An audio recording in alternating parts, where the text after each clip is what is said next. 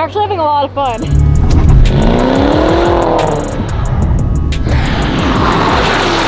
don't do that.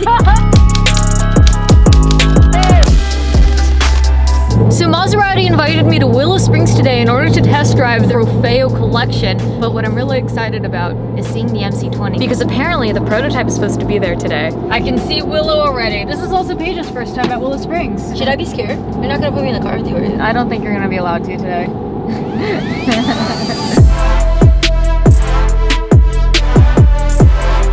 Oh my god, they have a whole hospitality thing set up. Where are we supposed to put This is nuts.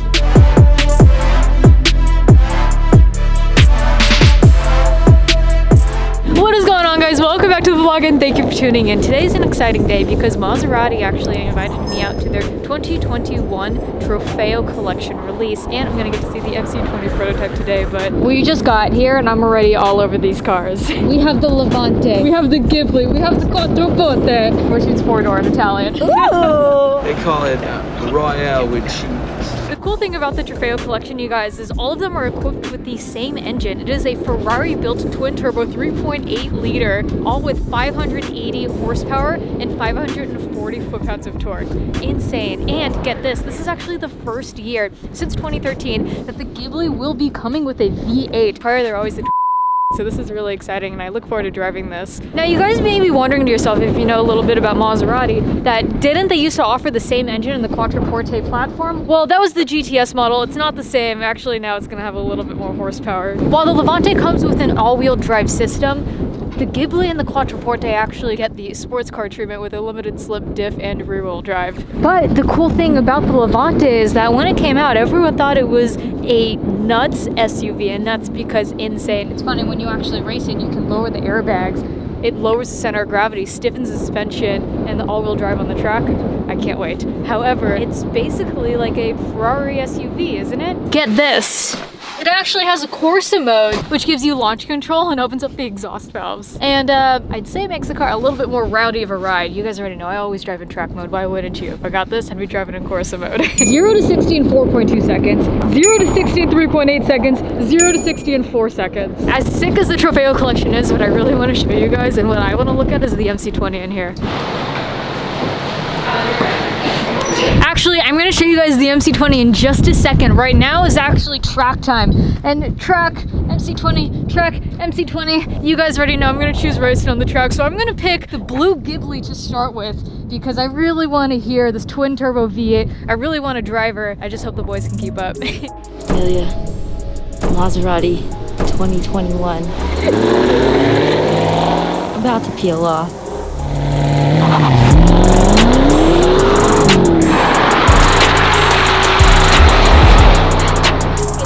The launch control. Now we're going to try some slaloms to see the weight transfer of the vehicles. I'm actually having a lot of fun.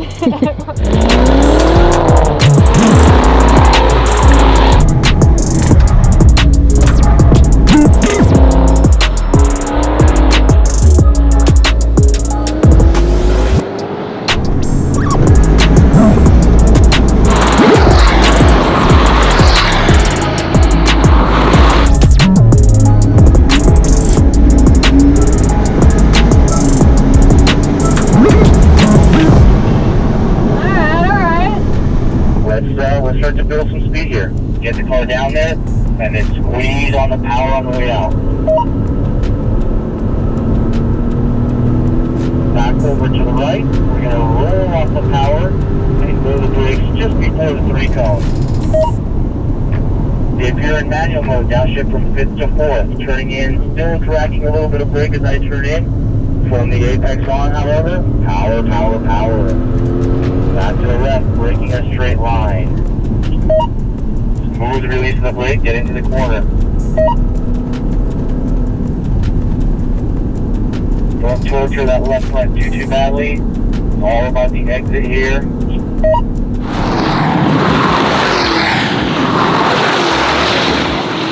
Good last guys, so thank you both for being on point and being good and ripping around. Hope you enjoyed it too. You found respect for you, Amelia. When I'm watching the videos now, I'll be like, that girl can drive. Not that I didn't think that before, I just didn't know. Now I know. That wraps up the track portion part of it. But you did a great job. Thank you. Like I said, probably the fastest laps we've done all week. You too. That was awesome. I just got back from racing the Levante and the Ghibli on the track, and I gotta say, I missed that track. I missed driving, man. You guys, the last time I drove when I was racing that Super Trofeo around the track, and I got some updates on that soon. I'll let you guys know. But however, here today, I want to talk to you guys about the Maseratis. And I will say, going from a race car to street cars, there are some things you need to take into considerations. Like, you should probably be easy on the brakes, easy on the steering inputs. Everything needs to be soft. There can't be any sudden movements because it unsettles the car in ways you don't really want to. I think I liked driving the Levante on the track more than I did the Ghibli. The Levante just had stiffer suspension and all-wheel drive versus the Ghibli is a very soft setup, but I get it. We're talking about daily drivers here. However, I had a great time, but I really want to show you guys this MC20 prototype, and I know my hair's going crazy because it's really windy today. We got some lunches prepared just by Maserati. I swear your hand is always in the food. Cheers. And now, the moment I know you guys have all been waiting for, the MC20, which is short for Maserati Corsa 2020, which is their way of saying that they're getting back into racing, which you guys already know I'm all about.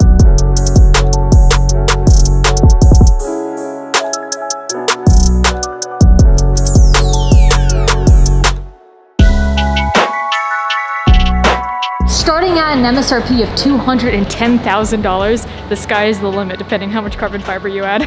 So a couple cool things about this supercar that I really want to show you guys and share with you is one, the engine. The engine name is Nettuno, which is Italian for Neptune. You guys saw the Trofeos were actually built by Ferrari. This was an in-house engine built by Maserati themselves. Ferrari did not build this. And get this, you guys, it is a twin turbo 3.0 liter V6 at 621 horsepower and 538 foot-pounds of torque with an 8-speed DCT. And get this, you guys, it's under this polycarbonate piece here. You guys can see how they cut the Trident logo into it.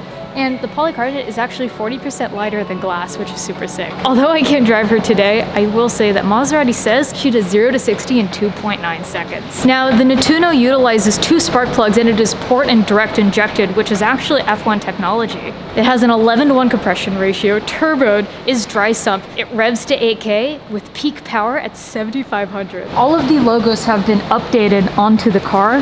You have the huge Trident logo up in the grille in the front here. And if you guys look at the color of the paint, it's actually called Bianca Aducci, which is inspired by glaciers. So if you guys look closely, you'll actually see that when the light hits it a certain way, it has a blue hue to it. There's going to be a total of 6 different colors released on the initial launch, and this is one of them. There's a lot of carbon fiber on this. These wheels, this design is actually called a bird cage wheel, and they do have an upgraded package for carbon fiber wheels too. Huge blue calipers. I like that they paired this with the blue hues and the white paint.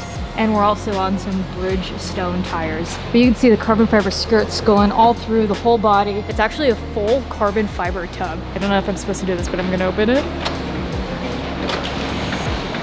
Here we have the butterfly doors. Being race inspired, I love that factory. It comes with Seatbelt seats. That's a super cool touch. I'm gonna get in it real quick. Doing this until they yell at me. Feels really nice in here. When you're comparing this to other supercars, there's a really cool thing about this that I bet you guys didn't know. This is actually best in class when it comes to power density. 207 horsepower per liter. That's just nuts. Now, unfortunately, I don't get to drive this, but Maserati, I know you guys are watching. I want to drive this. This is the only one in North America. In the USA, this is the only MC20, and unfortunately, it's still pre-production. They do have one in Europe that is drivable, so Maserati, let a girl know I'll fly out there so I can get an opportunity to drive this car. Can I drive it first though? You can ride passenger. I don't like doing that.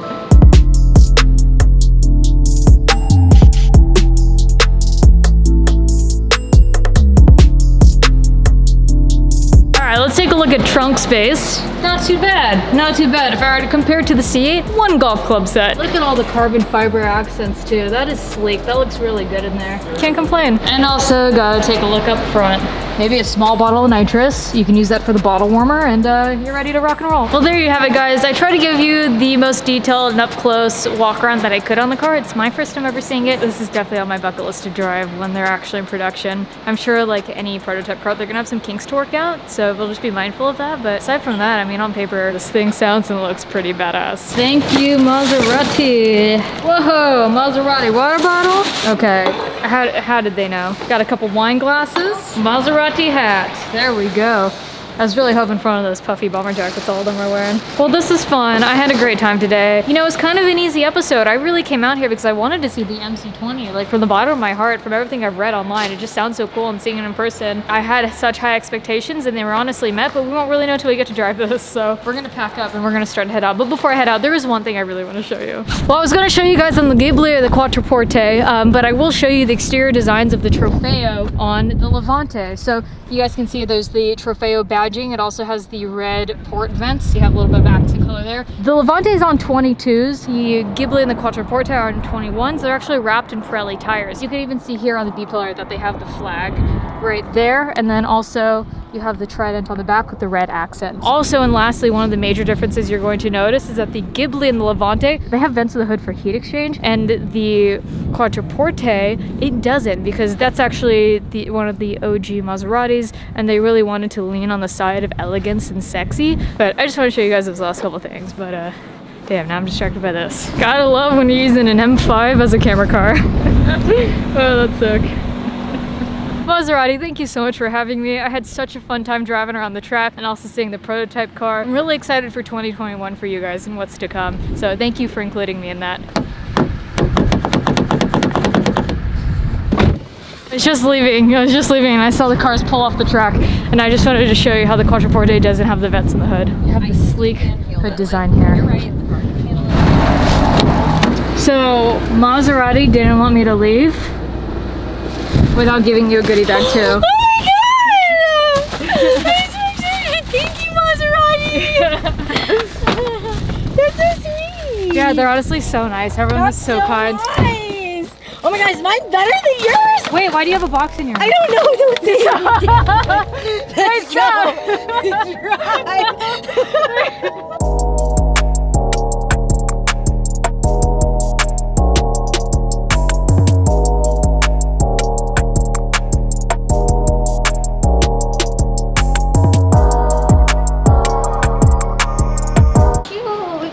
Ones. I like how she talks about this Wii thing.